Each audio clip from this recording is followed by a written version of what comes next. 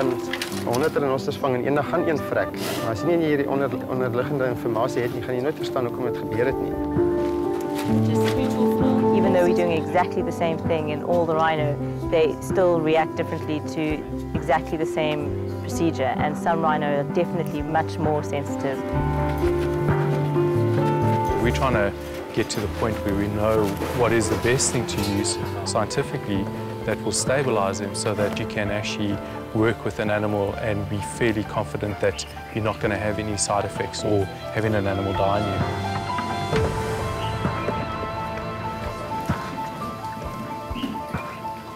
Hier in die hart van die Kruger Wildtuin is 'n groep mense, die beste wat veeartsenykunde kan bied. Ek praat van veeartse, ekoloë, wildbewaarders en hulle is besig met kardinale navorsing oor wilde renosters. Suid-Afrika het die grootste wit renosterbevolking in die wêreld en daar was nog altyd 'n behoefte om hulle van tyd tot tyd te immobiliseer, het sy vir mediese prosedures of om hulle te verskuif.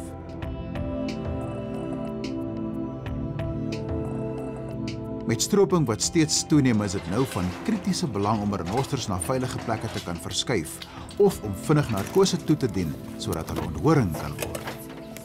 Tot nou toe het ons land se veeartse verskillende kombinasies van steunmiddels gebruik na die diere geïmmobiliseer is, sonder om presies te weet wat die beste kombinasie vir renosters is. So ons wou 'n studie doen wat spesifiek kan bewys wetenskaplik wat is die beste ondersteunende middels en tegnieke om renosters te hanteer as hulle slaap, as dit klaar gepyl het, en om hulle op hulle voete te kry om in 'n krat in te stap soos as hulle gewoonlik laai. Dis 'n reuse taak. SANParks het die projek in samewerking met veeartse en wetenskaplikes van Wits en die Universiteit van Pretoria se veeartsenykunde fakulteit, sowel as internasionale veeartse aangepak.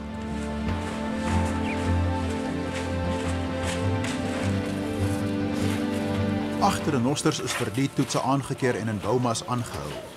Elkeen is al om die ander week geïmmobiliseer en daarna met verskillende kombinasies van middels en prosedures ondersteun. Elkeen se toestand is toe versigtig gemonitor reg deur die periode wat hy verdoof is, sodat die wetenskaplikes teen die einde van die toetse 'n groot klomp data kan hê om na te gaan om die optimale metode te bepaal. Hulle wil weet watter kombinasie die beste resultate lewer.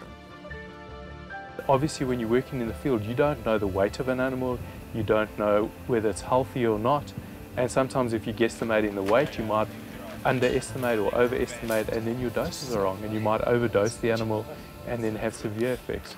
There have been occasions where animals have died under immobilization, and that's really what we're trying to achieve, to try and limit that from happening.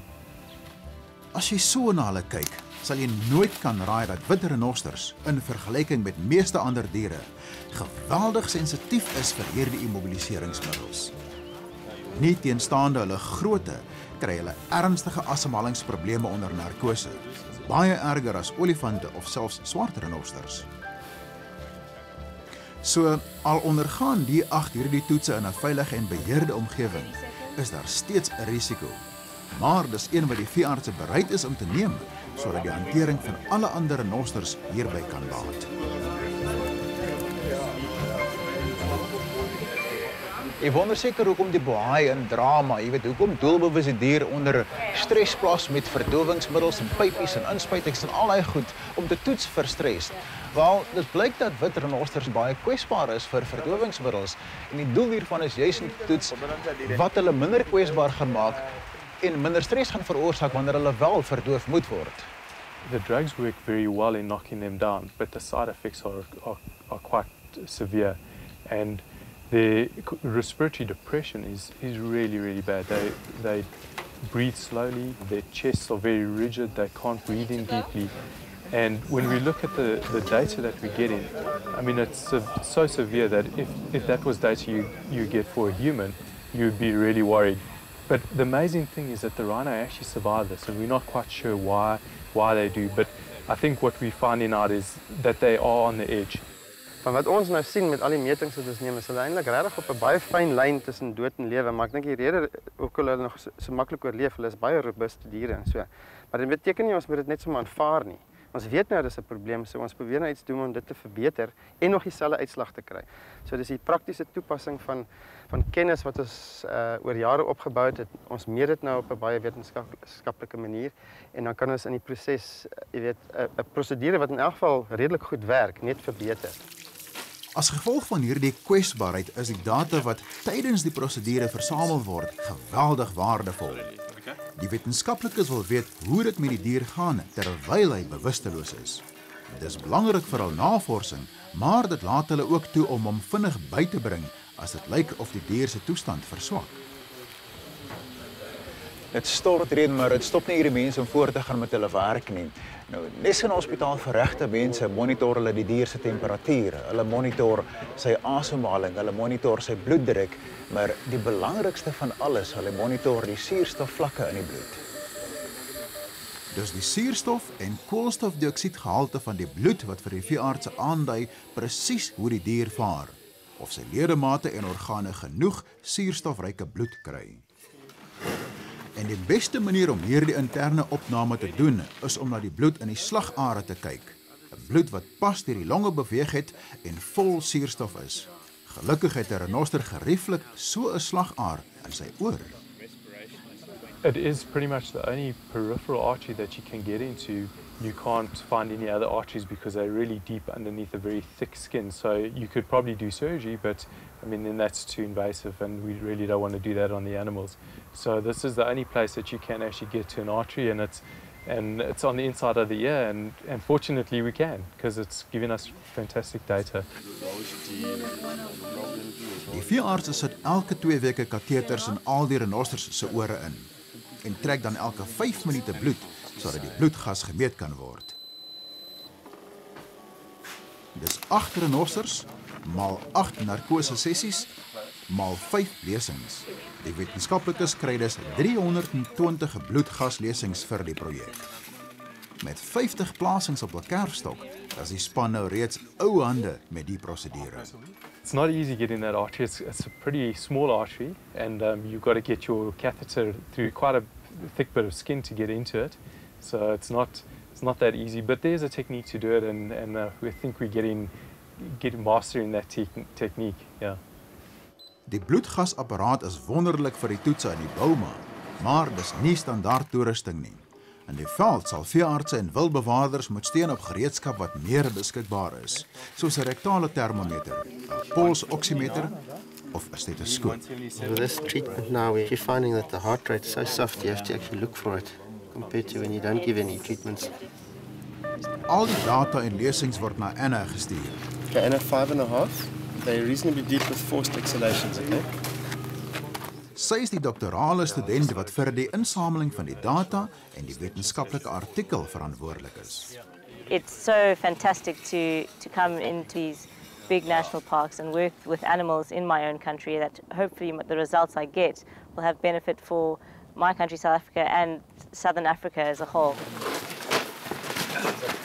Na 25 minute is dit tyd vir die finale deel van die toetse. Die span moet die renoster net genoeg wakker maak om in die vervoerkrat in te loop. Dis 'n kritieke deel van die eksperiment, om die regte mengsels vir die wakker word medikasie te kry, sodat beide dier en mens veilig is.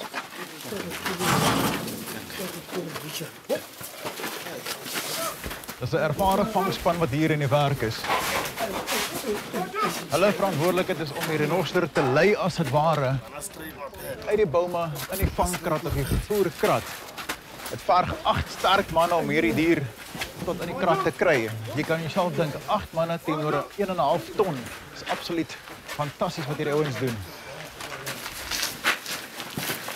Die middels wat ons nou getoets het, is 'n kombinasie van om hulle fisiologies te ondersteun en om hulle tot 'n punt te kry waar as hulle bietjie stimuleer dat hulle kan opstaan en hulle met hulle eie krag basies in 'n krat in kan stap, wat die maklikste manier is om hulle te laai.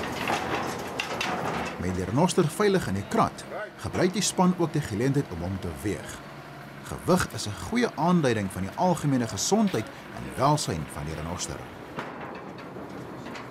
Met die pasiënt uiteindelik terug in sy bouma, kan ek Anna uitvra oor die toetsresultate tot dusver.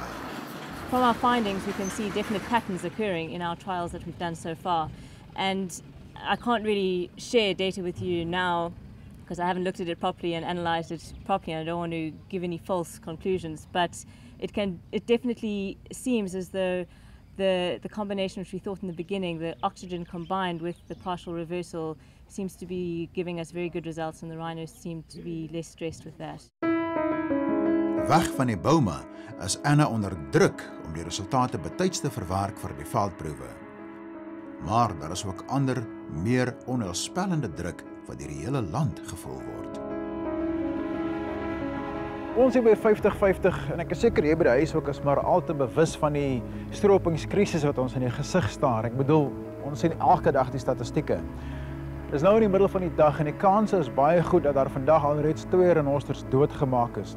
En is juist hierdie volgehoue druk wat ons noodsaak om op kort kennisgewing renosters te verskuif na veiliger hawens of om hulle te onthoring sodat daai horings nie in die hande van stroopers kan beland nie. En juist as gevolg daarvan is dit so belangrik dat hierdie navorsing moet gedoen word. Dis gepas dat die proewe 'n gesamentlike poging deur Suid-Afrikaanse veeartse is. Ons is sedert die 60er jare wêreldleiers met die vervoer en hervestiging van wild. En soos ons renosterstropingskrisis toeneem, is dit net reg dat ons ook vasstel wat veroorsaak die minste trauma as ons hierdie ikoniese soogdiere na veiligheid verskuif.